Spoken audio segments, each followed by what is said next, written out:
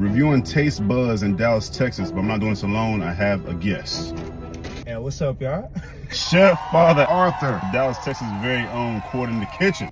Alright, so boom, check it out. So I done kind of did this by accident, but like these lobster tacos is actually low calorie. So we got a Harold's in the DFW, so I had to pull up and see what's to it. I got y'all with a review.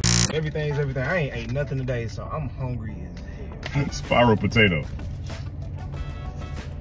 So what you like about it? You bite into it, you know, you get hit with the sweetness and then like the spice from the jerk on the back end. And it's like, it ain't overly cheesy, where it's like a cheesy food, it's just enough. If I had to like nitpick something, I do wish the chips were a little bit more crispy, but I can see that. with all the sauce and shit on here, I mean, it's alright. What we rating it?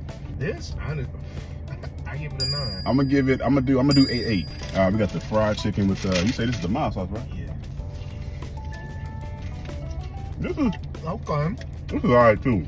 Talk to me, what we talking about? He actually, boy, they season the hell out this chicken. You know what I'm saying? You actually get flavor from the crust and everything like that. Let me ask you a question, without the sauce, what we talking about? Without the sauce on these, I would still get a chicken like an 8. Like, it still got flavor on it. I think without sauce, I'm gonna go 7-8. Now, with the sauce though. I'm gonna go back to 8-8 with the sauce. That's, yeah, I say that's about, yeah, that's about. All right, we got the rice bowl we're gonna try out next.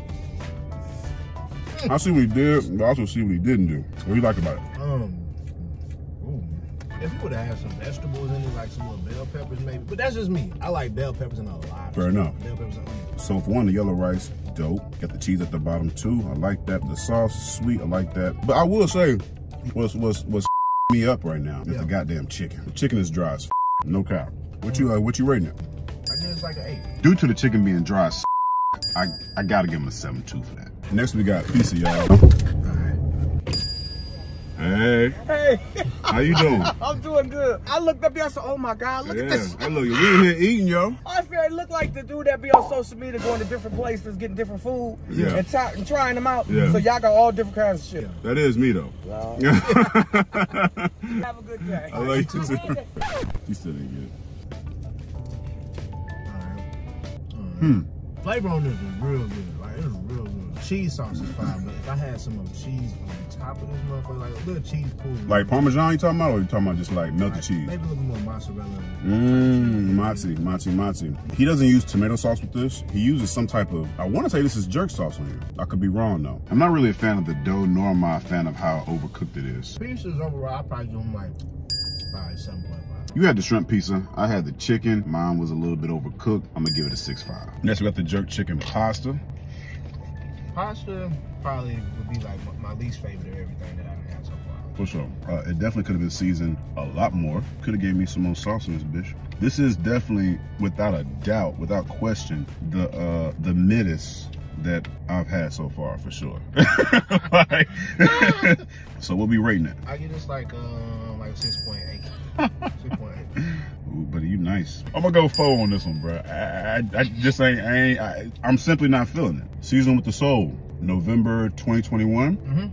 Kitchen Culture, December 2022. November 2022. What was some of the challenges you faced, or have you faced being a chef? With being a chef, I would say finding my own lane. You know, I started off doing plates, and that's a whole story in itself. Damn near had a panic attack trying to do plates for the first time. Tried doing meal preps, quickly learned. Like, dealing with people and they bullshit is a lot. It's a lot. It's a lot. Really, the other hardest thing with doing a cookbook though is like measurements. I just season. That's a good one. From the heart. That's you know a good one. Trying to get it to where that's how black folks do. We just boom. Oh, so yeah. I'll say that probably be the most difficult part of it. Now we got the chicken Philly cheesesteak. I ain't had a Philly in a minute, so I'm not sure if you're supposed to have mayo on it or not. If we would have had a little bit of mayo on this, I was like, just to break up the salt and cheese, that would have been nice for me. That would have been nice for me. As far as the sandwich itself, it's good, but it's a little salty. I would say that's fair. I give it like a 6.8. You went 6.8. I'm gonna go 6.5. May 2022, May 22nd, your son was born? Damn. Yeah. You cut the cord.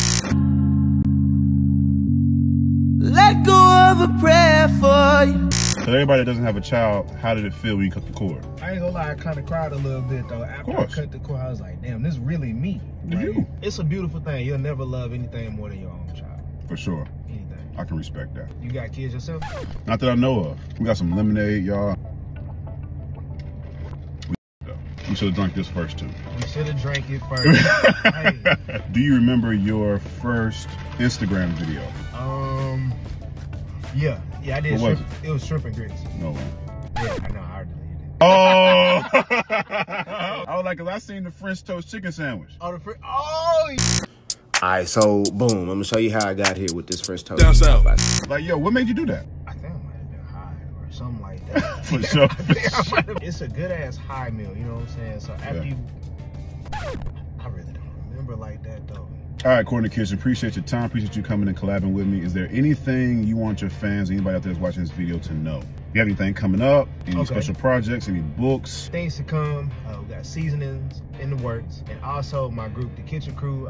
So we'll be doing cooking classes 2 times a month. We'll be giving away prizes in there. You know, we'll have different cooking competitions and stuff like that. So then also hit the channels. Court in the Kitchen on everything. YouTube, Instagram, TikTok. And now Threads too. Ooh, sounds good, bro. Absolutely. Appreciate you.